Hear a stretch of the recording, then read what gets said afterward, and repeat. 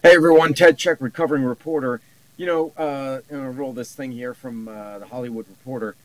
All right, my point about the whole Jimmy Kimmel, Jeffrey Epstein, Aaron Rodgers thing. Aaron Rodgers joked about on the Pat McAfee show. Aaron Rodgers joked about Jimmy Kimmel being on the Epstein list. Okay, so had Jimmy Kimmel said that on his show, everybody would have said, "Oh my God, that's so funny." But Aaron Rodgers says it's not funny. How is that? And I don't know if everybody knows this, but they apparently have a long running feud. Kimmel was such a stooge for the vaccine. He got on 2 years ago. He was getting on Aaron Rodgers' case for not being vaccinated. For not kowtowing to the narrative. So this is a long standing feud. This is just the latest iteration of that.